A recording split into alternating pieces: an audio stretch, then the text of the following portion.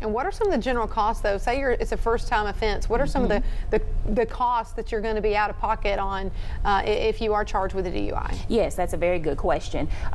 Some of the costs would be you'd have a minimum fine of $600 if it was your first offense and you were driving under the influence. It's $600 with a maximum fine of $2,100 on the first offense only. And of course that comes with license suspension and other court costs. Now, if you are on the second offense, that price increases until the minimum price is $1,100 until about $5,100, and from there on it goes up to about $10,100 in fines for DUIs. It just depends on what number DUI this is for that person. And it's the second offense that you get the interlock system put on your car, is that right? That's correct. Okay. You can actually opt to get the interlock system on that first DUI if you want to try to stay the suspension of that license.